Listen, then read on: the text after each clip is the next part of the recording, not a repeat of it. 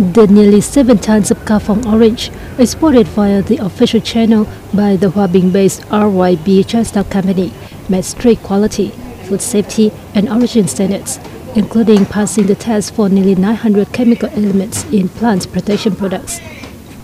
The fruit is sold at the London supermarket chain in London and some other cities in the UK. It is also distributed to other local wholesalers and retailers of Asian products.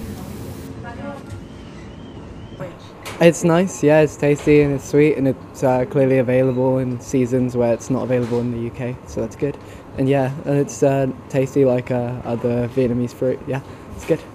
Yeah, not lots in the UK, but yeah, in Vietnam I've had fruit and it was tasty and it was nice, so yeah, I'm all for more Vietnamese fruit in the UK.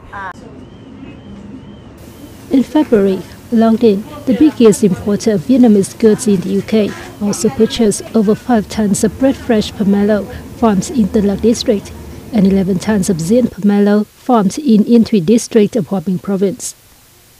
It was also the first time the citrus of the two varieties cultivated in Hòa Bình had been officially exported to the UK.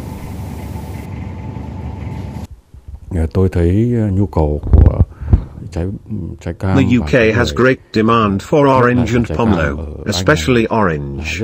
It imports about 420 tons of orange worth some $315 million each year, mainly from Spain, South Africa, Morocco, and Egypt. Các nước cung cấp chính là Nam Phi, Morocco và Ai Cập.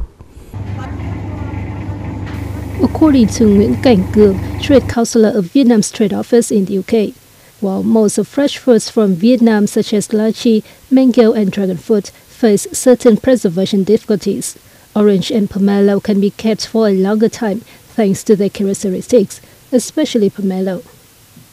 However, businesses should pay attention to prices to stay competitive and expand the market share in the UK, he said.